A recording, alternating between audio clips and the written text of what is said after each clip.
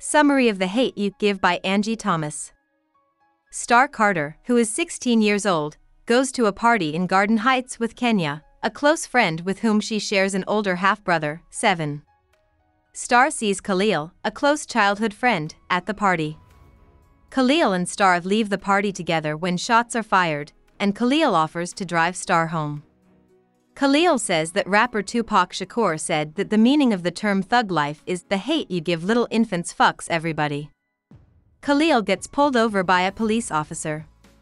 Star, who is scared, tells Khalil to do whatever the officer, whose tag number she notices is 115, says. 115 tells Khalil to get out of the car, searches him, and then tells him to stay put while he goes back to his police car. 115 shoots and kills Khalil when he opens the car door to check on Star.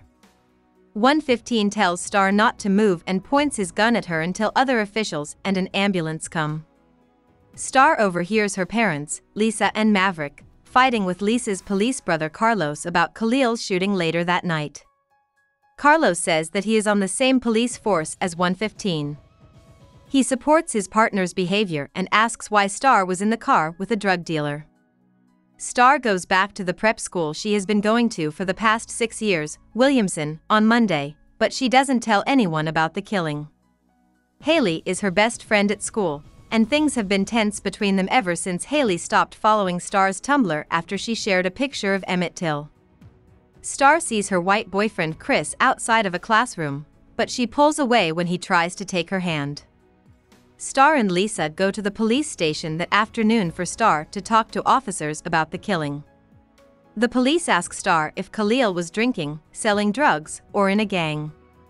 Lisa wants to know why it looks like Star and Khalil are being tried instead of 115. Khalil's name is on the news, along with the title Suspected Drug Dealer. At Williamson, Star plays basketball with her friends Haley and Maya, who is Asian American. They ask Star if she knows Khalil, but she says she doesn't. Star sees a lot of people with R.I.P. Khalil t-shirts at Khalil's funeral. April Ofra talks to the church and says that she works for Just Us for Justice, a group that wants cops to be held accountable. She tells the church that Khalil died without any weapons on him. King, the father of Kenya and 7 and the leader of a local gang, comes over and puts a gray scarf on Khalil's body to show that he was a King Lord, or a member of King's gang. Khalil joined a gang, which makes Star very upset. That night, people all over Garden Heights protest in Khalil's name. The cops say on TV that there's no reason to arrest 115 and talk about a witness who spoke to detectives but didn't give his name. Maverick and Star go to their family's food store, where they find Devante hiding from King. Devante is a neighborhood teen and King Lord. Maverick, who used to be a King Lord like Devante, agrees to help Devante get out of the gang. Star finds out that Khalil's case will be heard by a grand jury. She and her parents meet with April Ofra to get ready. April tells them that 115 is said to have thought a toothbrush in Khalil's car was a gun. She tells Star to talk to Khalil to help him. Carlos agrees to take Devante in when he sees how dangerous Devante is in Garden Heights. Chris shows up at Carlos's house without being asked to, and when Maverick finds out that Star has a white boyfriend, he gets very angry. Devante later tells Star that King tried to get Khalil to become a King Lord, but Khalil said no. The bandana at the funeral was King's way of saving face. Devante says that Khalil only started selling drugs to pay back King for the money his mother owed him. Star goes to Maya's house, where she, Maya, and Haley all watch a TV conversation with the father of 115. When he says that Khalil is dangerous, Star gets angry. Haley says that she feels sorry for 115, which makes Star mad. When Haley storms out, Maya tells her that Haley has also called her racist things. She and Star form a minority alliance to hold Haley responsible for her racism. Star gives an interview to a big TV network. In it, she talks about the Khalil she knew and says that the media has been unfair to him. She also tells the police that King is the most powerful gang head in Garden Heights. Chris tells Star at the prom that he heard her voice in the interview and knows that she is the witness. Star tells him what it's like to live in Garden Heights. Someone shoots at and throws a rock at the Carter's house the night before Star appears in front of a grand jury. In return, Maverick asks his old gang members to guard him. The next day, Star starts telling the grand jury what she knows. After a slow start, she gets stronger when she thinks about how Khalil needs her voice. 2 weeks later, Haley tells Star that killing Khalil and getting rid of another drug dealer was a good thing for the world. There is a fight between the two. Carlos has a barbecue to celebrate Seven's graduation and birthday. Aisha, Seven's mom, shows up out of the blue and says that King hates the Carters because Star told on him. Later, Devante goes missing. Star, Chris, and Seven find Devante huddled in pain at Aisha and King's house. Aisha keeps King busy while they run away. When the grand jury chooses not to charge 115, there are riots all over Garden Heights. Star, Seven, Devante, and Chris see April Ofra at the protests. She tells Star again that her voice is her most powerful tool. Star gets on top of a police car and starts a song to remember Khalil.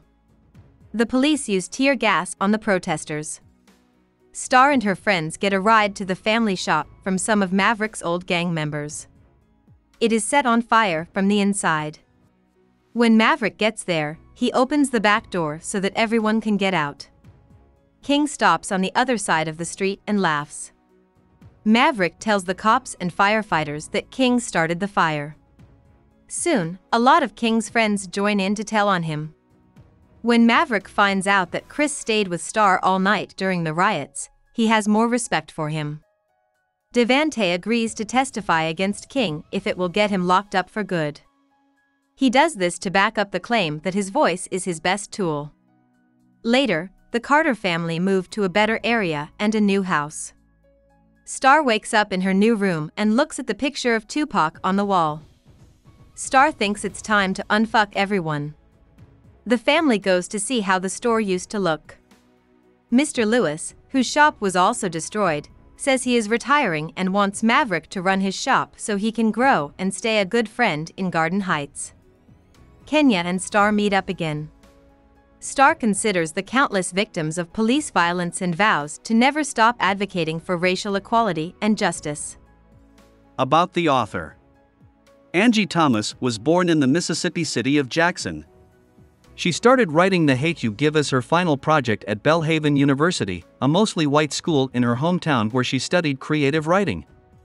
Thomas has said that her early work was mostly romance, but that a professor's support led her to write more about her life as a black woman in the South of the United States. She also chose to make the main character of her first book a woman because she thought that black girls' stories were often left out of popular media and activism.